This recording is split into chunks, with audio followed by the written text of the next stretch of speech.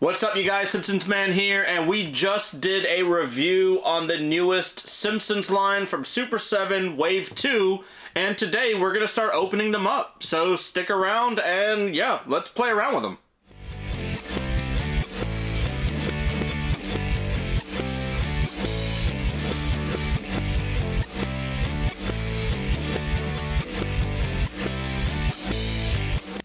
So if you watched my previous video, you saw that we had opened up the box that they came in. We kind of just talked about them, did a little review on each one of the Simpsons line from Wave 2 Super 7 Ultimates. We have Bartman, we have Duffman, Hank Scorpio, and Krusty the Clown. But today, we're going to start opening them up because what's the point of having toys if you can't play with them? As you can tell, half the items in my room are opened, half are not.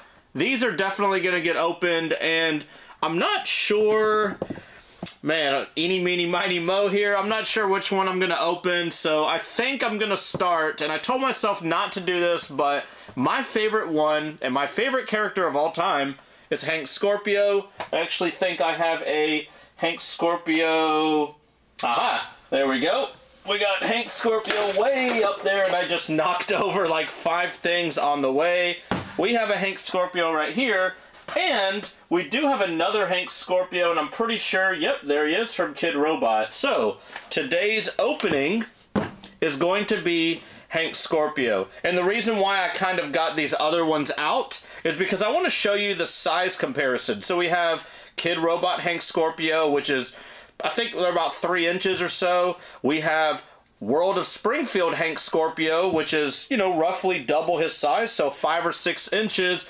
And then we have this monster Super 7 Hank Scorpio that we're about to open up here in a second. If you remember my old Super 7 videos from Wave 1, we did the same thing. We talked about each one of them, and then we opened them all up, and now I have them displayed in my Simpsons room.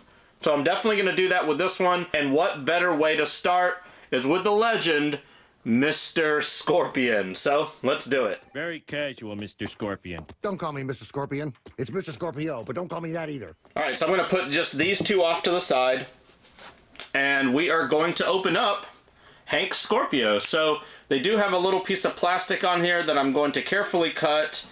I actually do wind up keeping these boxes. I really like the way the boxes are. They're all the same, but you know, they do have a little bit of a different back on them. So this one right here is Hank Scorpio.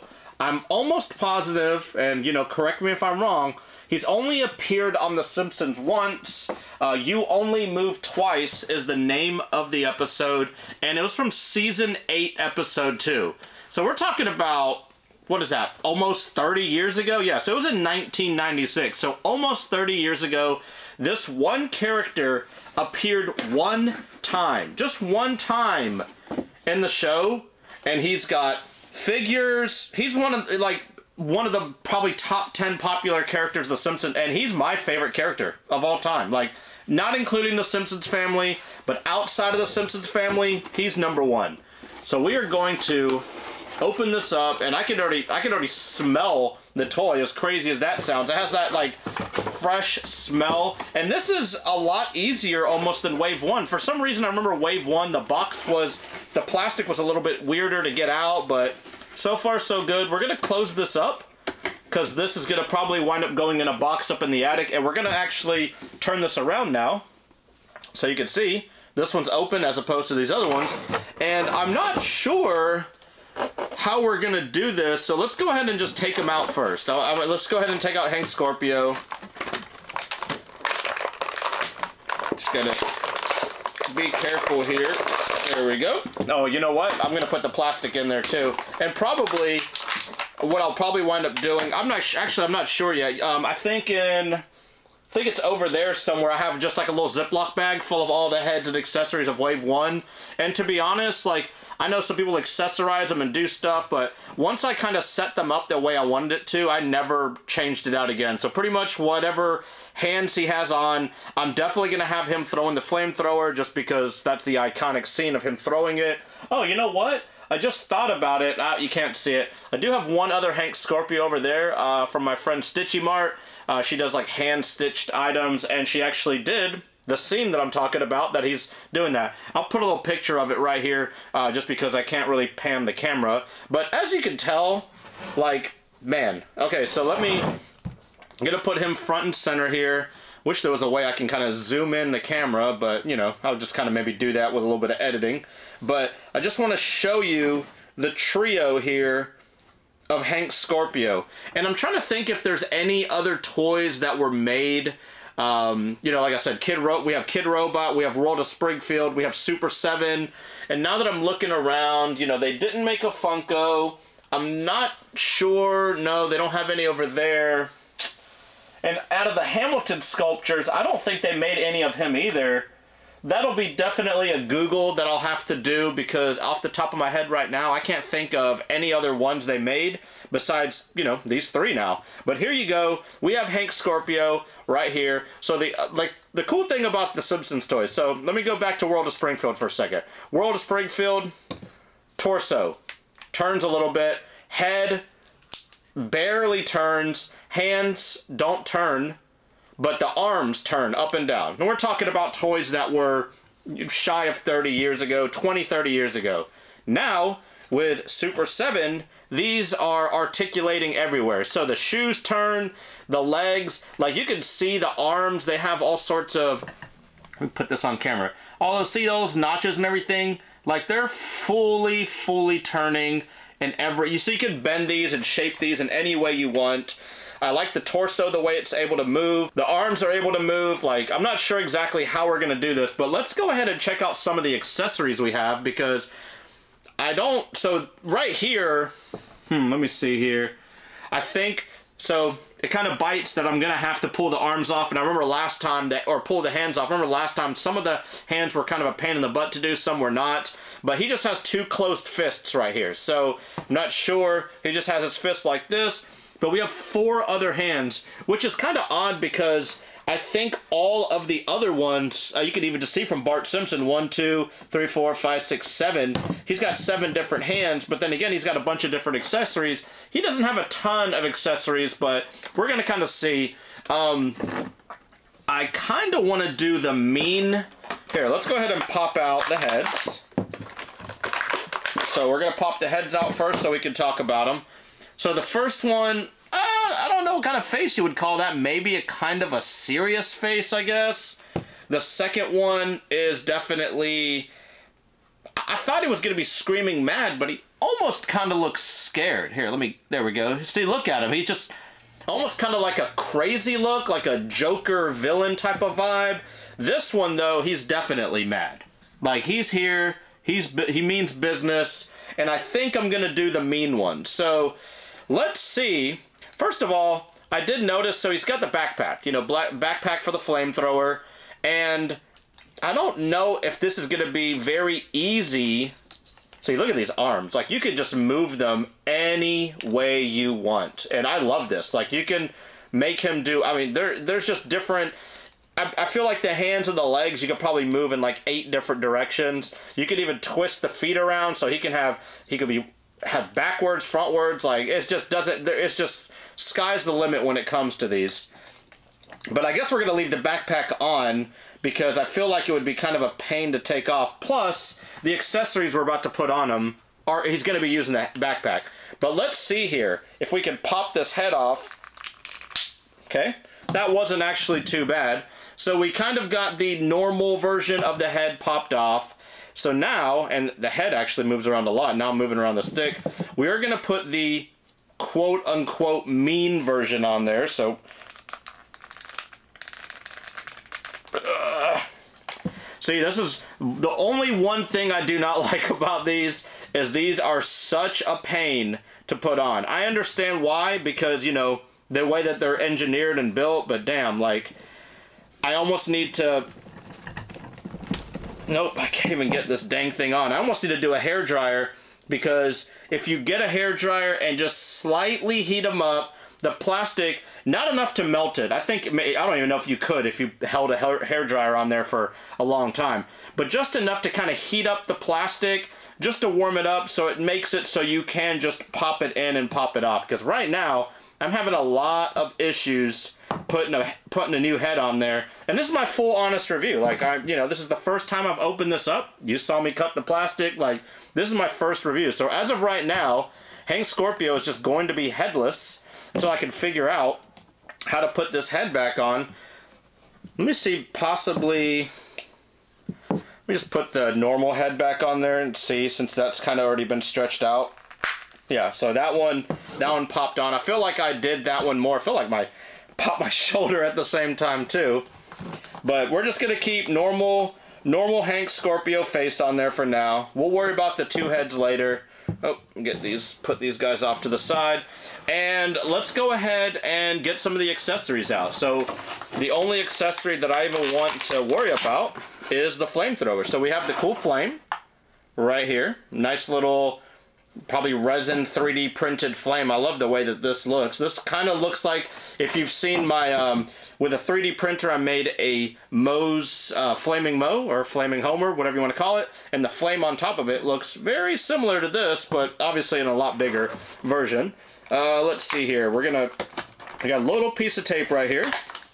And the tape is holding the cord that is going to go from the flamethrower to his backpack. And there's actually a hole that should just click in right here.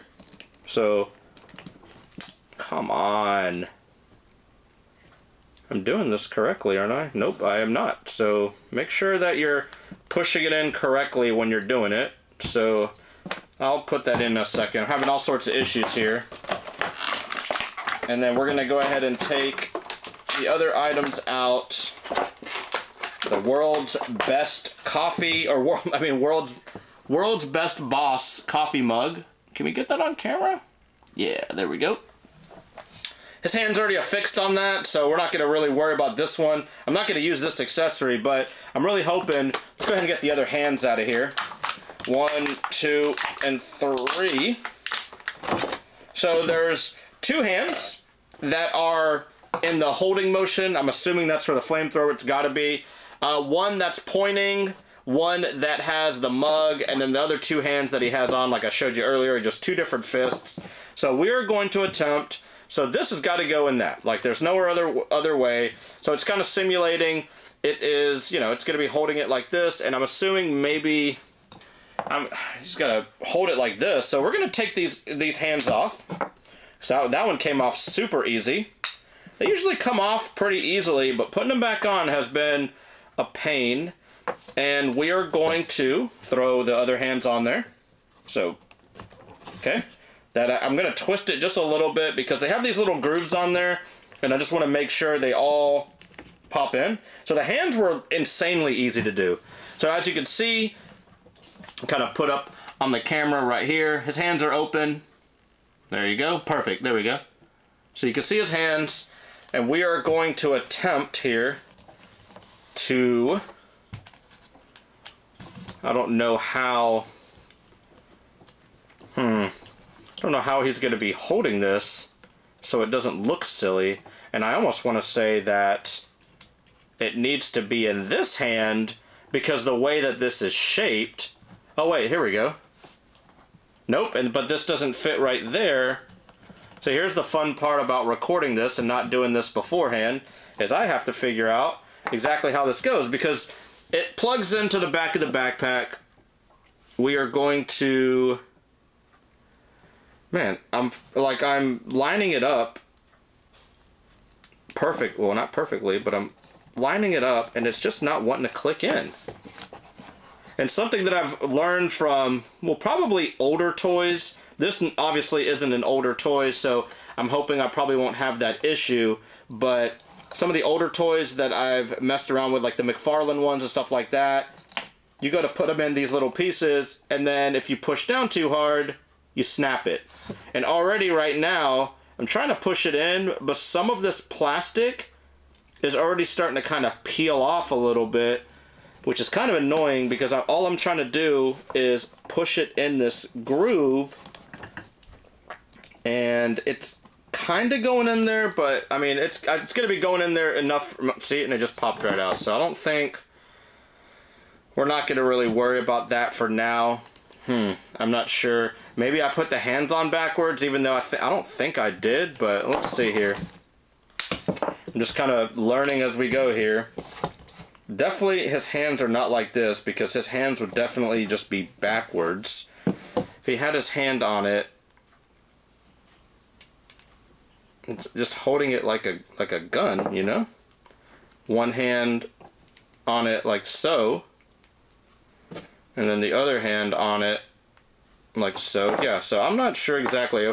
Oh, I forgot the flamethrower part. There we go. So that's pretty cool. No, he's got the complete flamethrower. My head, there we go. Wants to focus on my head there, but so we have and it's kind of heavy. So I feel like these might be kind of this might be kind of fun to make it so it can kind of hold up the flamethrower. And of course, I'm probably going to log on to Instagram here in a little bit, and probably someone has already set this up perfectly and everything fits perfect for them and everything else, but I may just not be thinking of something correctly here. But if I have it in this hand like that just seems really, really silly. I can't have it like this. I feel like if I bend his hands, oh, we're getting somewhere here. If I could bend his hands a little bit. No. Nah, see, I feel like they're supposed to be, I guess like this. Nah, that looks very, very silly. There you go. Here's your Hank Scorpio. Looks like he's trying to shoot a rocket launcher or something. I'm trying to make it so he just kind of has one hand down here and he's just, you know, like shooting it normally, like he normally would. I'm going to have to probably figure that out off camera, because I could probably spend another 15 minutes of me just trying to figure out exactly how I want to set this up. But for the time being, I just do not know how to do this yet. Let's see here. Where's the coffee mug one? Put it on there like this. Take that one off. Trying to see if this one will go in pretty easily. It will. So we got the world's best coffee mug in one hand. And then we can do the flamethrower in the other hand, just like so. Oh, see, it's so top heavy. That piece of like the little flame right here is so top heavy that it's gonna be kind of hard for him. Well, maybe if I do it like this. There we go, Mr. Scorpion.